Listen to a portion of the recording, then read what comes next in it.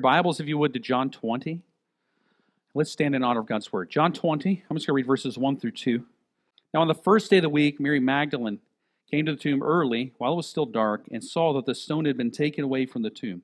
So she ran and went to Simon Peter and the other disciples, the one whom Jesus loved, and said to them, "They have taken the Lord out of the tomb, and we do not know where they have laid him." Let's pray. Lord God, we already know what's coming, so that's kind of our problem.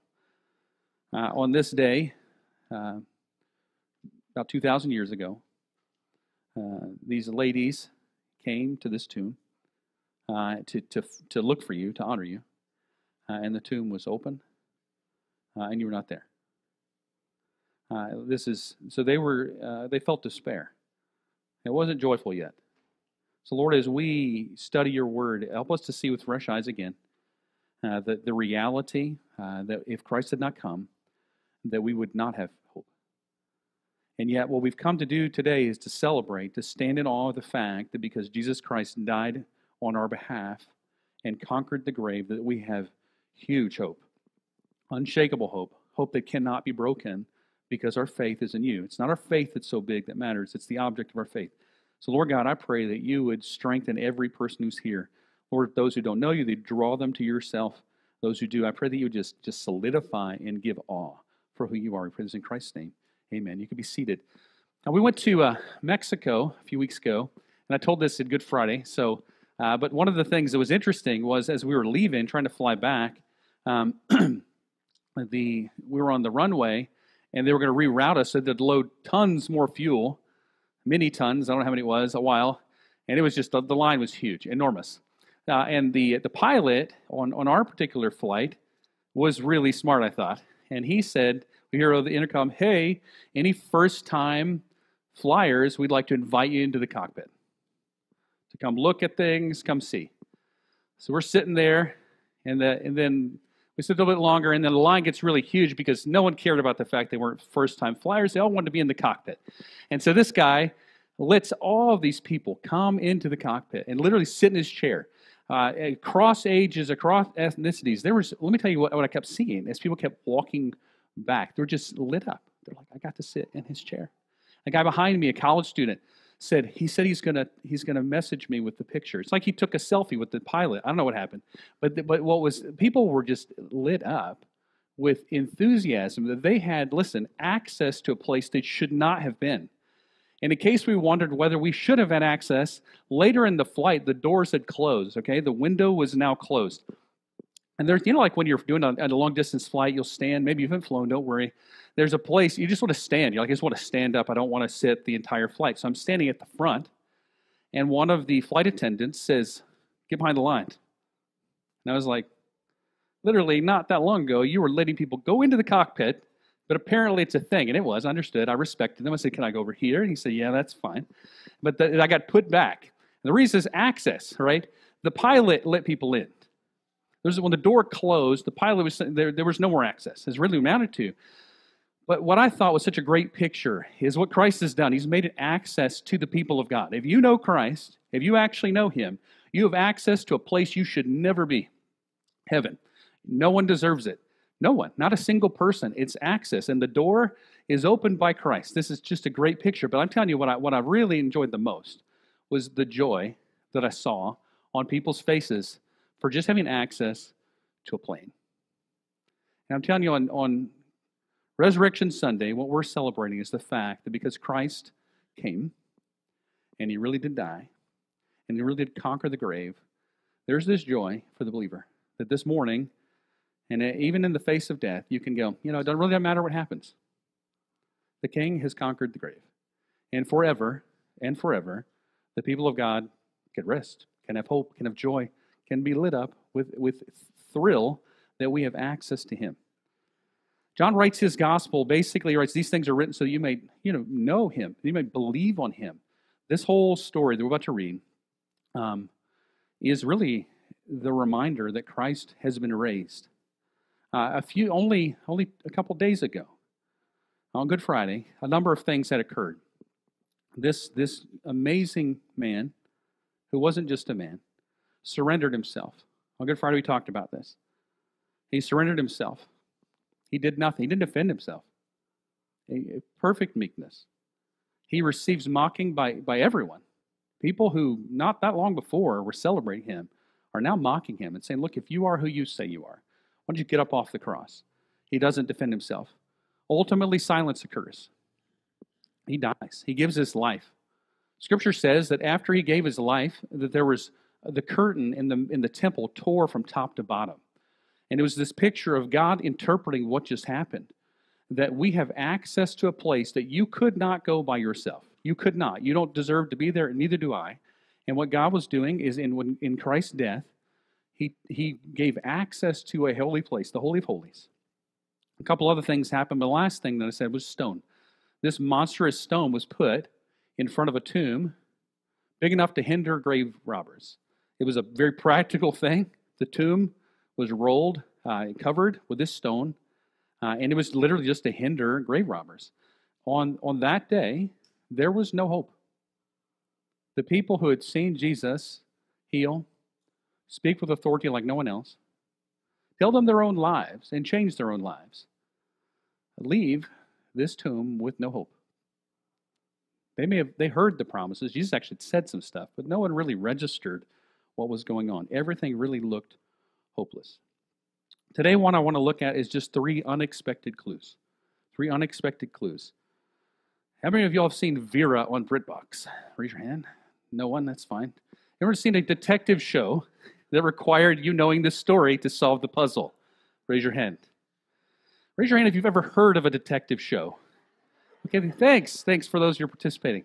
Okay, good. So let me tell you what happened. So we've been watching Vera. I'm not saying watch it, don't watch it, I don't care. But let me tell you what's really true of a detective story is they're trying to mess with you, I think. You know, like once you know the answer, you can do all these things. But you're trying to figure out what's happening. You have all these clues. You're like, what's happening? What's happening? You'll throw this new person. You're like, oh, it's definitely that person. And then something will happen that makes it impossible. But let me tell you this. The true story will explain everything.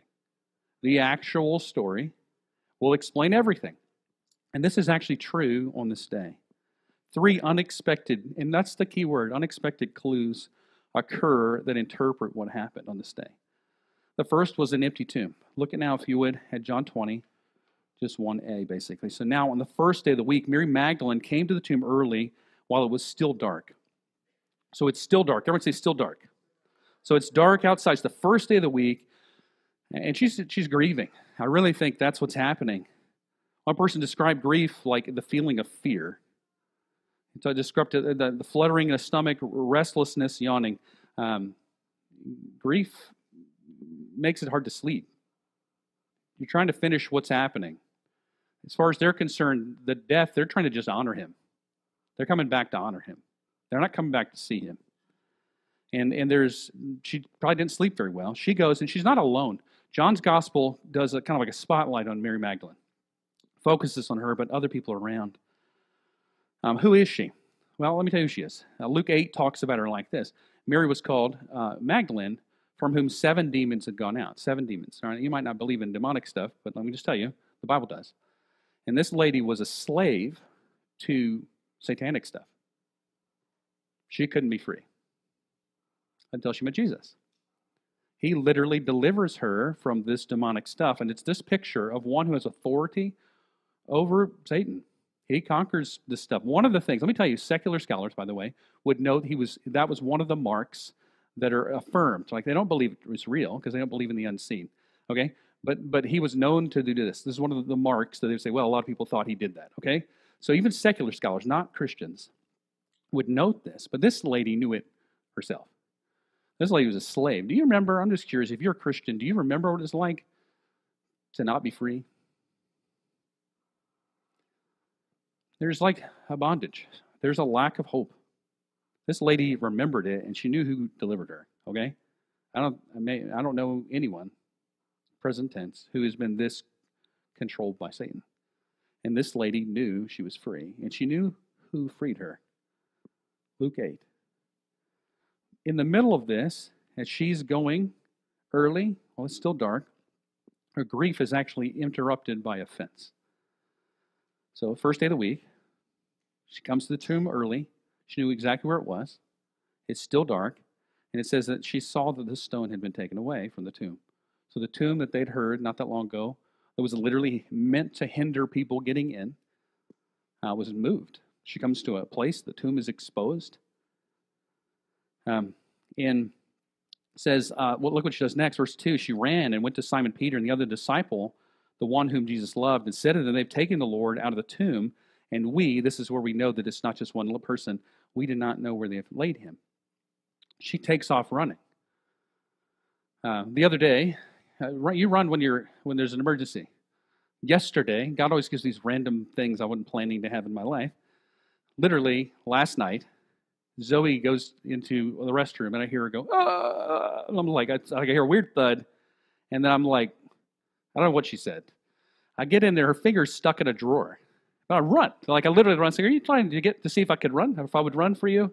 You run when you're concerned, okay?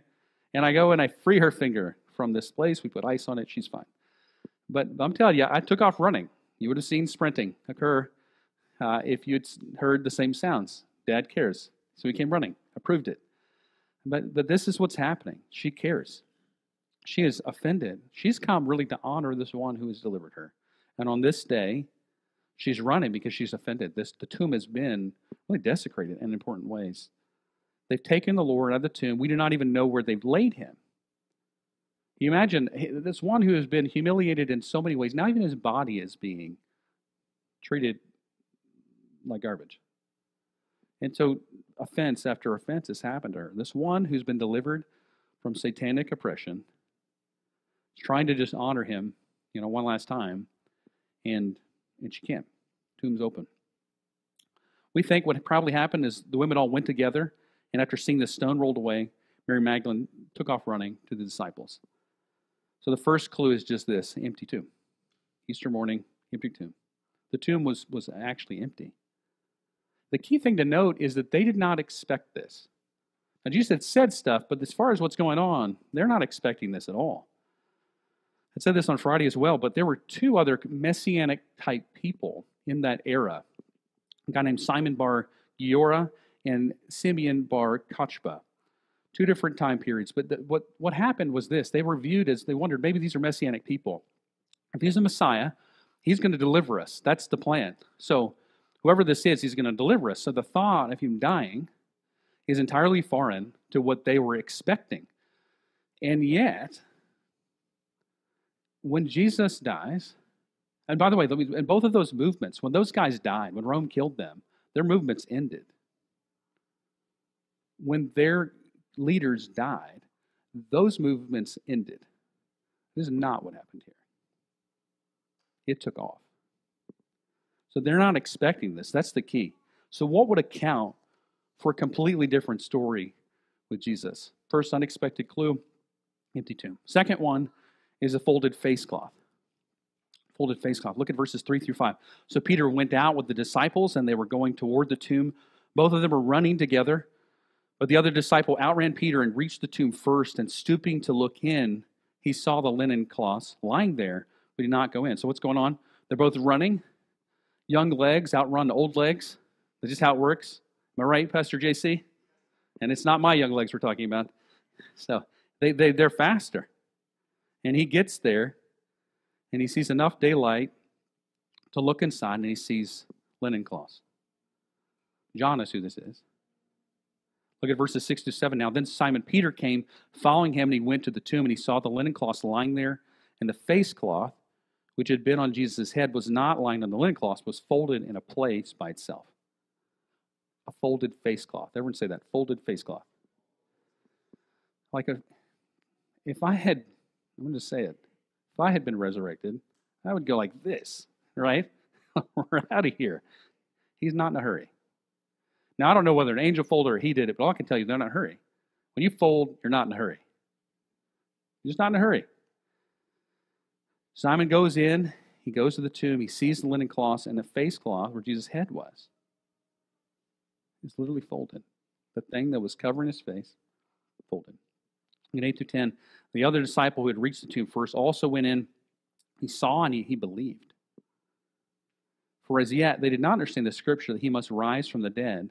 Then the disciples went back to their home. The disciples went back to their homes. So John sees and actually he believes. Why? Let me tell you why. Because this was not a normal man. John has seen Jesus do incredible things. So unlike if your neighbor did something, miraculous, where you'd be like, no way. John has seen this man do incredible things. The context surrounding him, he's a miracle worker. He has displayed authority over life and death. He controlled the weather, and John would have known about that. He fed thousands. He spoke with authority. No one was like him. So John, upon seeing an empty grave and a folded face cloth and burial clothes, starts to believe, and he goes home. Key thing to remember is when he goes home, Mary, who's Jesus' mom, is probably there. John had been entrusted, like when Jesus is being crucified, he's like, behold your mom, basically. He's like, take care of her, is what Jesus has done. And so when John goes home believing, let me tell you what I am convinced he did. He told mom. Convinced. I don't know what happened. Grave's open. Cloth is folded. And I really think he believed. So the second clue is just a folded face cloth. A folded face cloth. Third, just final clue is a familiar voice. Look at verses 11 through 13.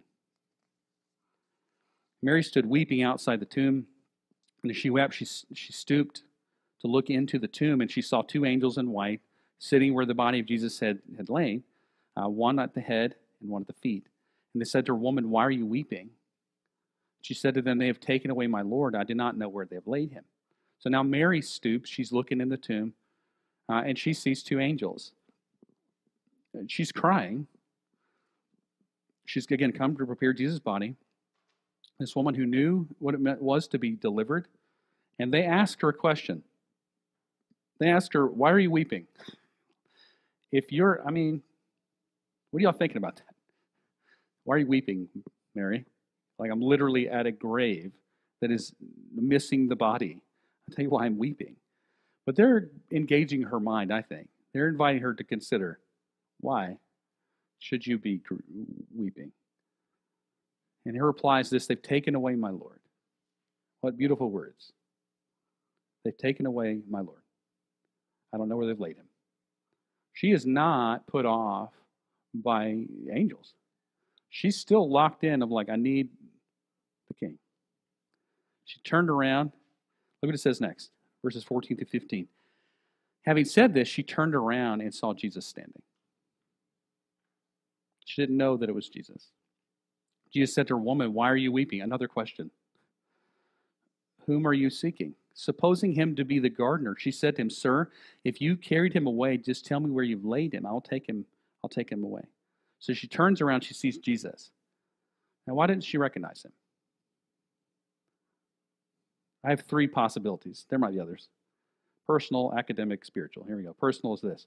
So my brother, years ago, I think I've told you this story before, was flying, I don't know, up north somewhere in an airport, and he saw someone who's kind of like a family friend to us. As close as like a relative, but they aren't actually relatives.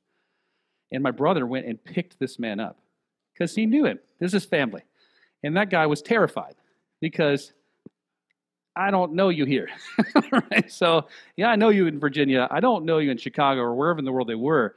So he just is like, what is going on? But literally, they gave us gifts like every Christmas. We've been in their house hundreds, of times. He knew my brother, and yet his framework did not allow him to exist. Okay? I don't know you, except he knew him very well. So personal, that would be one way. And yet, she has grief and shock is another facet. Another is just academic. There's a guy named Thomas Kuhn who talked about the structure of scientific revolutions. And what he noticed was that paradigm shifts in science, bear with me, it's not going to be that long. Paradigm shifts in science occurred after all this data would accumulate. So a shift from a given theory to another. It didn't just change with the new facts. It was like all this new data would accumulate, and then they'd go, okay, this is true. But what he also noticed was this, that even after the theory shifted, and they're like, this is what we think is true, people from the old paradigm would not just buy in. They'd kind of stand at a distance. They're like, I see all the facts, but I can't be there. The structure of scientific revolutions. It's a thing. Even if you know it's true, this is why a naturalist can't accept miracles. Because you think, no, they can't be miracles because the world is closed. Everything's physical. They literally can't enter that world emotionally. So I think it's possible that she doesn't have enough data yet, in my thinking, data points to shift her mind and to go, this is Jesus. Because she's not ready for a risen Jesus. She saw him die. This doesn't make any sense. Even if she doesn't matter. I'm telling you, my own family, I saw that. But this is totally foreign. No one was crucified like this. Academic. And the third is just spiritual. God could have just hindered her. So there you go. That's what I have. Whatever the case is, she says, tell me where his body is. I'll take him. Woman, why are you weeping? Jesus himself is talking to her. Why are you weeping? He asks her, why are you even weeping? Just tell me where his body is. She's looking at him. Just tell me where his body is. I'll take him. She's focused, completely determined, and she loves him. Verse 16, Jesus said to her, listen, Mary. He just says her name. And she turned and said to him in Aramaic, Rabboni, which means teacher. She recognizes him now. He's been talking to her. Why are you weeping? He calls her name. And Mary believes.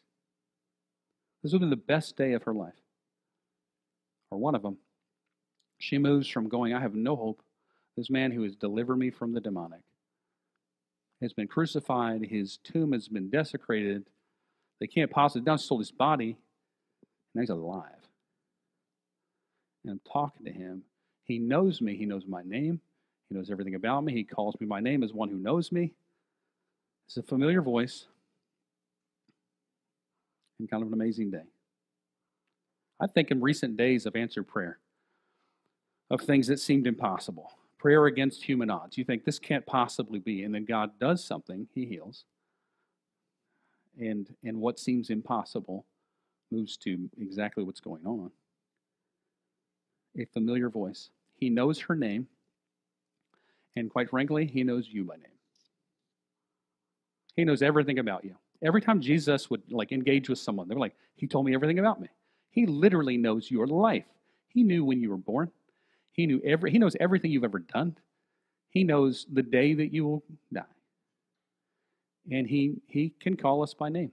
And on this day, he tells the girl who was formerly possessed by demons, he calls her by name, and she is in awe. Look at verse 17. Now Jesus said to her, do not cling to me, for I have not yet ascended to the Father, but go to my brothers and say to them, I am ascending to my Father and your Father, and to my God and your God. So here's what's happening here. Is Mary is trying to cling to him as her rabbi, this one who taught her. And what Jesus is saying, I'm not just a rabbi. I'm going to co-reign with the Father. That's what's happening next. You're going to want to be close, and that will happen one day. But you're literally trying to hold on to the old way, and new things are coming. Verse 18, Mary Magdalene went and announced to the disciples, I have seen the Lord. And he said these things to her. Mary's story, I have seen the Lord. It would have been the greatest day of her life. Mary Magdalene saw Jesus alive. She knows it. She believes it. Against all odds, she's looking at this one who's conquered the grave. What about us? Someone said this well, while graveyards may remind us of the brevity of life, the resurrection ensures the brevity of death. While graveyards may remind us of the brevity of life, the resurrection ensures the brevity of death. When you go to a graveyard, there's this sense of hopelessness, honestly, and the fact is, like everyone here, unless Jesus comes first, we're going to die. That's morbid unless you know that Christ conquered the grave. And it reminds us, when you go to a funeral, again, more blessed to be in a house of mourning, the house of rejoicing. Why? It's because you're aware for a moment what's really true. Graveyards remind us of the shortness of our lives. We're going to have really short lives. And yet the resurrection ensures the brevity of death, that it's only a glimpse. Like literally, death is not the end. That literally the believer has hope, not wish, expectation, that the moment I die, I'll be present with the Lord. Period. 3 unexpected clues: an empty tomb, folded face cloth, familiar voice. Now, if you're a skeptical type person, like I was at one point in my life, you might be thinking, that's not even possible. This is not possible. But I just want to remind you of a few things. I just think it's always worth having in your head somewhere. A lot of times people think of faith as a jump in the dark. I know a lot of people think like that. Like to believe is really to just jump in the dark. And I want to tell you, there are a few things you need to know. One is this: if God exists, and He does, then you have no defense against miracles. I like what C.S. Lewis said. If God exists, you have no defense against miracles. He can do whatever in the world He wants. You are a miracle. Your existence was a miracle. This man was abnormal. He was not like everyone else. There were three things in specific that I want to make sure you know about. Death by crucifixion. There's a crucifixion. Disciples' belief. Yeah, you can echo it. So disciples' belief. I didn't tell you to. They're like, I don't know, are we going to do that one? Yeah, I'm going to do that one. And then Paul's transformation. So death by crucifixion, disciples' belief, and Paul's transformation. There are a lot of other reasons, but let me tell you, those are three that literally non-Christians agree on. They literally think it is almost unanimous that Jesus really did die on a cross. These are people who don't believe in God. They believe that Jesus Christ died on a cross. Second, that His disciples really believed that He was raised from the dead. They really believed that. Now, the key thing to know is that no one's expecting this, all right? But they were so convinced, actually, that many of them would die for their faith. Now, as you think about that, we're used to martyrs. Like, we'll hear martyrs all the time now, right? You know, a martyr died for their faith, right? That's something we've heard. But there's a huge difference between modern-day martyrs, if I died for my faith, than if they died for theirs, all right? See, if I died for my faith today, I do it because I believe it's true. If the disciples, and they did, die for their faith, they'd have to die for something they know is false. These are not the same. I don't die for lies. And if you're a liar, you really don't have that much integrity anyways.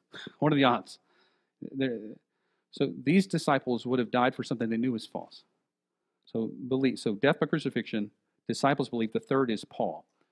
I say this all the time. I'm going to keep saying it. I said this in Mexico. They're like, why do you keep saying Osama bin Laden? What does that even mean?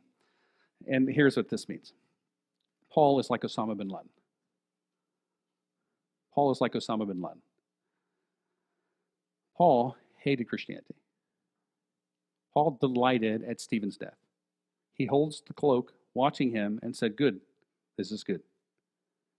He's hunting the church.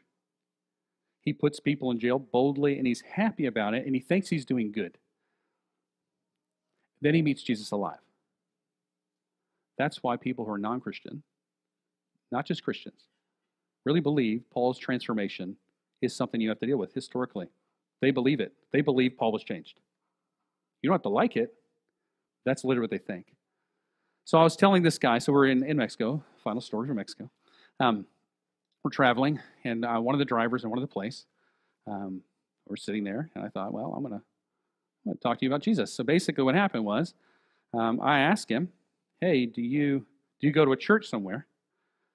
And his response was, I said this in Spanish, his response was, yes, there are churches in the area. Let me ask the question again. Do you go to church anywhere? That was my question. You understand that, right? Yes, there are churches in the area, was his response. I ignored that. I waited a while. I was like, all right, clearly you're not interested. And he really wasn't. He was not interested at all. But I thought, well, you need Jesus. So I'll just tell you my story. So I did at some point in time later. I wasn't all I talked about. We were hanging out. But I told him in my life a number of reasons why I really believe this is really true. That Christianity is not something that just works for me. I literally think it's true. A few reasons. One is void. Void. Everyone say void. I remember what it was like to do whatever in the world I wanted, and it still be hollow. There's a void that is never satisfied outside of God. You do whatever in the world you want. My uncle was a multi-millionaire, okay? And I still remember to this day where I was, wearing his $3 million gazebo, and he comments on his Ferrari and all this stuff. He's no longer with us. He said, this stuff will literally never make you happy. Now, if I said that, I'd be like, you don't even know. And like, you are correct. But he did. And he wasn't kidding. This was not a token statement. all the stuff you can buy in the world. Everyone knows this. Everyone says this. And still people try. There's a void that can never be satisfied outside of God. So I told him that. I'm like, look, it's like you're living like you want, and it's dead. The second clue is guilt. Guilt. That the fact is, everyone here, that we know full well, if we were to give an account for our lives, that we're guilty. That there's this moral burden that we feel, or we're ignoring it. And the only solution is actually forgiveness. Okay? So in my life, I'm feeling, really, Psalm 51 was the one in my mind, where David talks about his sin kind of crushing him. That God in his goodness is crushed him. He's like, my bones are broken underneath your hand. And you're fully aware of your guilt, and you can't hide, and he knows it. And yet he talks about his ability to forgive, and what Jesus did on the cross was literally pay for my guilt. So first is void, second is just guilt, third is the resurrection itself. So I told him, there's a real cross. Non-Christians agree on this. Disciples really believed this, and with great cost. It wasn't convenient for them. Weren't big churches. Wasn't like you're a billionaire. None of that mess. There was nothing except persecution. And then Paul, a guy wasn't even there at the beginning. And this is just a short story, by the way. We're just still on a short ride. Resurrection. And the last time I told him was this: pursuit. That God is pursuing us. This is the story of any believer. There's this awareness that God is chasing us. That was mine. I'm doing what I want, and yet I feel like I'm not alone. I feel like I'm caught all the time. C.S. Lewis, story I told you 100 times. He tells the story of like you're playing hide and seek, and you hear a noise in the house that shouldn't be there. That's children. You're playing hide and seek. You hear a noise that's not supposed to be here. And the reason is, it's like he's chasing you. And Lewis was running from him. And the Bible says we're all like that, kind of. We're not looking for him to reign. God's pursuit is real. And the last thing I told him was about identity theft. I think it's worth you knowing.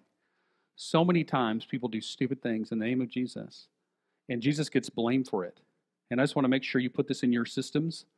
There's a difference between Jesus and identity theft. I told this guy this. So let me tell you what's very often in Catholic circles. You're aware of hypocrisy. My very close friend in Colombia talked about these priests that had these monstrous places that they fed no poor people at all, and they used their power to do this stuff. And I was like, look, make sure you're clear. It's the difference between Jesus and people who use him. And so I said this: if someone took your credit card and bought a bunch of junk with your credit card, you would know that is not you, right? So make sure you distinguish Jesus from others. So these 4 clues in Mexico, these were real ones. So that was about all I said to him. But we happened to ride the next day. He gave us another ride, and this isn't huge. In case you're like, brace yourself for a huge, exciting finish. But this was huge to me, and there's why. There was no response. He really was not particularly interested, I thought. The next day we're just riding. I'm like, look, he needs to know I actually care about him, because I did. And I just was hanging out, and I just said, hey, if you could travel anywhere in the world, where would you go? He was taking us to the airport. I think he's aware of travel. And he said, where's that place that Jesus was? I was like, Israel? He goes, yeah, Israel. I'd like to go there. And I thought, incredible. God is doing something. His name is Ater. You can pray for his soul. But honestly, on the outside, it looked like nothing's going on. But I know full well God is pursuing us. He's pursuing you, okay? Until he reigns in your life. I don't care if you're raised in the church, you were taught all this stuff from the beginning. Irrelevant. Doesn't matter at all. It's a bonus, okay? But until Jesus is reigning in your life, you will live with the void. You will carry your own guilt. The resurrection will seem fake to you, and you'll be avoiding God. What is keeping you from him? If you're a believer today, let me just remind you, graveyards remind us of the brevity of life.